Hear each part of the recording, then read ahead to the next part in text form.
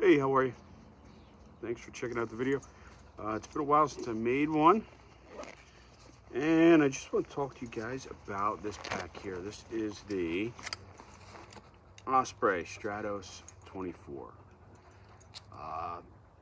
Had it for a little while now. I've got some miles on it, so I feel I'm at a spot where I can weigh in on it. I am not going to go through all the particulars and the specs and the weight and stuff like that, because quite frankly, there's better statisticians on YouTube than I am. Osprey's website probably being one of them. REI, whatever you want to look it up, just Google that. It's way better than me telling it. So I'll probably get it wrong anyway. But what I won't get wrong are my own thoughts on it. So, Stratos 24, good pack, good pack. Typical Osprey quality, it's pretty bomber. Pretty bomber. Side pockets, easily hold a Nalgene bottle, no problem at all. Maybe you have to be a slight contortionist or not have old shoulders like I do to get to them, but it's accessible without taking the pack off, no doubt. They're deep, I don't worry about the bottle coming out. This back panel with the gap there, you know, everybody's seen this. I like it. I like it. I don't like a sweaty back.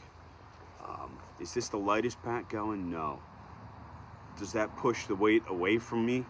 Sure, but it's a day pack. It's not the end of the world. If I was carrying heavy loads in it, it would be a concern. For a day pack, it's not an issue. What do I have in there?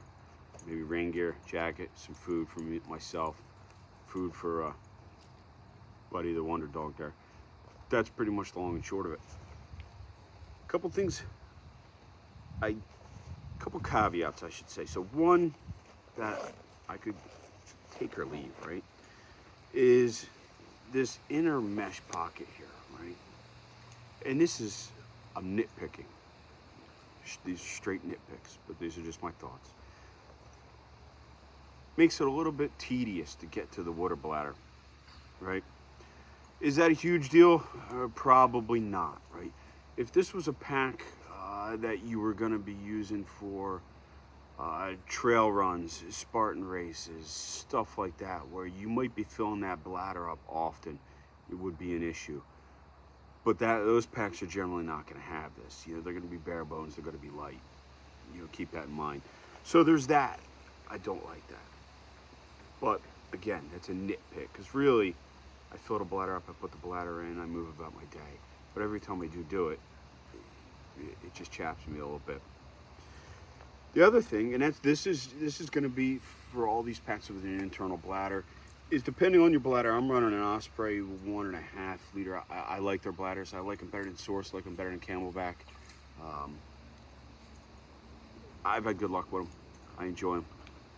Probably rotating through 3 of them now in different setups. The Osprey bladders. You're going to lose a little volume there. Is it a huge deal? For me, no. No, but depending on what you do. So if you go with a significant other, with a spouse, and you're the guy that's carrying the stuff, right? Especially in the winter, it might be an issue, because not everybody is going to have, you know, well, this is actually rain gear, but not everybody, especially if they're new to the outdoors, new to hiking, they may not have a small puffer jacket, right? So they might have just a regular jacket. Doesn't pack down small, it's going to take up some space. So knowing that, if you need a little more volume, not so much for the weight, but just for volume for clothing and stuff, it potentially could be a little small. But again, these are real specific circumstances, very, very specific. Generally speaking, this thing is wonderful inside. It holds everything I need. So what do I have in there now? I don't have a whole lot, because it's, you know, I'm in Northeast PA, it's getting warm out. This would be generally my kit, right? So what do I have? Toilet paper, God forbid, right? But I'm not leaving without it. A random bag probably held hard-boiled eggs for my dog. That's in there. Rain jacket, right? Which is going to get replaced with a poncho. Yeah, but rain jacket, I have it in there. So that's what's in the main pack right there. That's what I keep. And I'll add a puffer jacket. You know, if it's going to be cooler. Right now I'm not, because it's been quite warm, and we're headed in this summer, so it's going to be foreseeable future. It's going to be warm. So I generally leave that in the car, the truck. But in the fall, spring, winter, yeah, throw a puffer jacket in there if I'm not wearing it. So that's what I keep in there. In the main pack, what do I have? Small knife, fork knife, and fire steel. I don't leave home without it. I like to keep it in there. That's what I keep in there. And then small kit. So what do we have in here? We have SWAT tourniquet, some compressed gauze, a couple other odds and ends. Right? Is this the greatest tourniquet? No, probably not. Right? But does it do double duty? Maybe a compression bandage? Is it better than none? I'm gonna go with a yeah on that. If you want to carry something different, feel free. I'm just gonna carry this. I make these little kits up. I vacuum seal them. Boom. Put a little notch on here so you can tear them open. Cut a little notch. Throw it in a pack. Stash them all over the place. Right? It's cheap insurance. Makes me feel good. Hopefully I never need it, but you know, it doesn't. It makes me feel comfortable. This zipper goes all the way up. Goes all the way up there, and then this comes down, covers it up nice, quite nice. This stow and go trekking pole system, you know, I'll stow trekking poles on there. Do I use trekking poles? I really don't. On occasion. The reason I don't use trekking poles is behind me. So the overwhelming majority of the time, at least in the beginning of day hikes and stuff, I'm gonna have pup on a leash. Kind of makes trekking poles a little bit trickier. Do I use them on occasion? For sure. Do I carry them with me more than I use them? I do that a lot. I do that a lot. The bladder setup on this is okay. You know, and I understand why companies do this. That hose just comes out the middle. Would I prefer it to come out over the shoulder? I would. You know, I understand it's going to be an increased cost in the manufacturing. And I get it, so I'm willing to live with that caveat, that water bladder, that hydration bladder coming out over the side. The sizing's good. Sternum strap, it's good. I like it, it's fine. It's a sternum strap, does what one's supposed to do. It's okay. You know, in a perfect world where I like a sternum strap that doesn't ride on this track, I'd rather have one that is like a Savota pack. That I can move from spot to spot to spot, but that's me. In some of that is an oversight. I had a hydration pack where this popped off on me, and good luck getting it back on. It's an absolute nightmare, and that's if you can. But again, that's probably just something that happened to me that I'm reacting to. Is that a normal thing? I'm going to say no. Everybody's got an Osprey pack or a pack with a setup like this, and they don't have issues. I just caught it on something in a race and ripped it out, couldn't get it back on. So that's my perceived bias against this pack, would be that sternum strap. But overall, it's killer. Shoulder straps are padded enough. They're good. It's a day pack. It's fine. It's fine. The one thing I really like about it, it's got an actual hip belt. I like that. Even though I'm carrying super lightweight in it, you know, maybe lunch, the hip belt is killer. It's killer. The straps where they go through the slots are nice. It's tidy. I like that. The pockets are okay. Are you going to fit an iPhone 14 in there? I don't own an iPhone 14, but I've seen them, and I'm going to say that is a no-go. You're not going to fit that in there. I have a 13 mini, which will, but that's the reason I got a 13 mini, because it fits in these pockets. And not just this, but on a lot of your day packs, smaller packs, these big phones have got to the point where they're almost carrying a tablet. Well, they don't want to fit anywhere. So I like that. I like that. The hip belt is excellent. A couple things I would like on the hip belt, and these are personal preferences. I would like a grommet in the bottom for drainage. The reason I would like a grommet in the bottom for drainage is very simply right here, right? Water ball. For buddy. I'll throw it in there, crumple it up. I shake it out, beat it off a rock, whatever. But there's always a little bit of water in there. I kind of like that to drain. Is it a big deal? It's not a big deal. It's not a big deal at all. Would I prefer it? I would. In fact, I might end up going eventually and just punching a hole in there and putting a grommet in myself, at least in this left side pocket. That's probably what I'm going to do. or I'll just leave the thing alone and go about life, right? But I might. We'll see. We'll see how much free time I get. This pocket, same thing. It's awesome. What do I carry in here?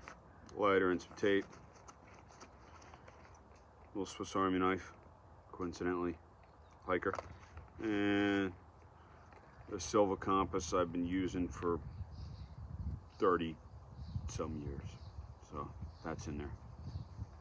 Some type of compass I like. I just happen to have this one because, well, quite frankly, it's been around a minute. And it still points me in the right direction, right? So that's what I have in there. And that, to add to that, you know you're getting old when some of your gear is 30 years old and you've been using it for that long, 30 plus. So that's what I carry in that pocket. So my overall impression is this pack is a win. It's a win. And for the price, go get your Amazon price, right? Yeah, just Google it. They're going to come up with something good for you. I don't think you can go wrong for the money. I really don't. I always carry a beaner. Always have a beaner on me. One of my occupations is I'm a tree guy, so this is a Petzl AMD. It's a tri-lock. Good beaner. Why do I carry the carabiner? Right there. So that's one of those things, hiking, running, camping with dogs. Carabiner's excellent. Hook them up to a tree, wrap the leash on it, clip, clip. Stream crossing, especially when he's young. Maybe I want to tether him to me. You get an exposed rock outcropping, right? You get a spot where, man, this guy, he goes off the edge here. It's not a survivable drop for man nor beast, right? Take that leash, tether him to me. Right here makes me feel good about things. In particular, the stream crossing, stuff like that, where he's probably just going to swim downstream and get out. But I know me, I'm going to end up going in there after him, and I'd rather not do that. So I just hook him up. Can't go wrong with having a carabiner. Great pack. Can't say enough about it. Enough good things about it. Typical Osprey quality. It's bomb-proof. Resist your garden variety rain like we're starting to get now, and quick downpour, stuff like that. Good to go. It's got a pack cover in there. It's whatever. Doesn't much matter to me. I think pack covers end up, everything gets wet anyway with a pack cover. You're better off with a poncho, or my rain gear and my puffer jacket are in dry bags in here. The crucial stuff goes in a little dry bag. 2 reasons. 1, it keeps it dry, and 2, I can compress it pretty good. And they're affordable. They're affordable, these lightweight ones. Would I want to throw them in the river and come back tomorrow? No, it's not a coated. It's not a coated heavy-duty nylon dry bag from REI, right? It's not necessarily what it's designed for. This is going to be good for downpours, rain, stuff like that, for sure. You're going to be good to go on that. So if you're thinking about it, go with it. Can't go wrong. Spend the money on it. It's not a lot of money. I'm going to say this is a heck of a value for what you get, compared to some Under Armour piece of crap, or some Walmart backpack or something like that. That's, this thing is a win. It's a win. Hydration, decent. Routing is so-so. But other than that, other than those little nitpicks, can't go wrong with this thing. You're gonna love it. And now I would say that for really any of the Osprey products I have, and I think I have about 4 of them in regular use, in regular, depending on what activity or event I happen to be doing. It's a great company, good brand. I have no experience with the warranty because I never had to warranty anything. That's the best part about a company's warranty, is not needing the warranty. Go with it. Appreciate it. Thanks for watching. Roger that.